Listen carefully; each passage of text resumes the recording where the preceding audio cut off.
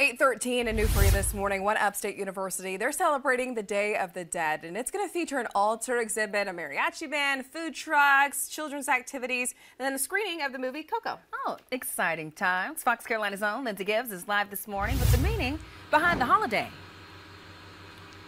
That's right. It's all about the decorations and the spirit that you put into it, like the space painting that you're going to be able to do tonight at the event. Now, I'm here alongside Melissa. You've been working on my face, making it into a skull like the ones that we have behind us. Now, tell us a little bit about, why we do this for the event. So this is a wonderful event.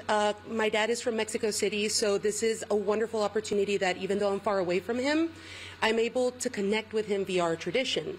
So the reason why we do this is not only to celebrate our dearly departed, but to remember them in life, not in death. So even though a lot of people might consider this a Mexican Halloween, this is actually a series of days that helps us remember our loved ones. Right. And you can keep working on me while we just chat back and forth. So we were talking a little bit about, all of the decorations that really go into this, and the altars especially. We were talking about what we used to put on our altars as kids when we celebrated the Day of the Dead. So tell us a little bit about the significance of the altars and what you would put on yours. Sure.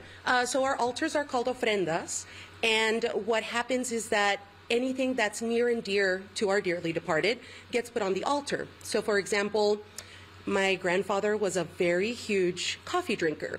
So I always make a freshly brewed cup of coffee for my grandfather and I put it on the ofrenda, and that helps his spirit whenever our belief is that they come down to visit us, he's able to take that coffee and enjoy a little bit of the earthly delights that he's left behind. Right, and this is celebrated a lot. It started in Mexico, now throughout kind of Latin culture, especially here in the United States. It's really grown, and the Upstate as well. This is Clemson's 5th year doing the Day of the Dead Festival. It's starting tonight at 6, so tell us a little bit about what's going to be featured there and what people are going to be able to see and experience. Sure, so this is the first time that we, specifically the Bob and Betsy Campbell Museum of Natural History, we are involved this year. So they're going to be showing Coco, which I will not be attending because it brings a tear to my eye in a good way.